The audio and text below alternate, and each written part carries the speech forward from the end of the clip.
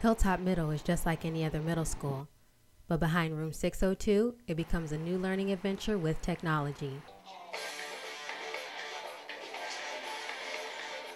For classes like Mr. Black's 8th grade science class, iPads have become an everyday tool, and students have improved in different learning aspects. And with the iPads, you can give immediate feedback. You can program in responses to questions they see right or wrong.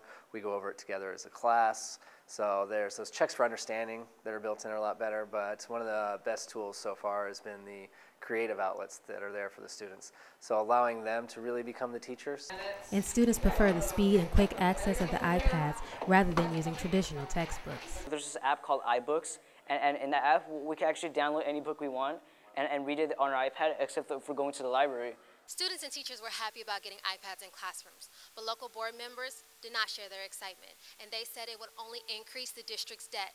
But Mayor Bill Gavin, principal of Hilltop Middle School, said these iPads are exactly where they're meant to be. I personally have seen improvement in the learning, and teachers have already compared scores from this year, since the iPad's been implemented, to last year's scores when iPads were not in use, and they've already seen a significant gain. According to 8th grade teacher Mr. Black, technology is the new way of learning, and if students don't have this, they're already behind.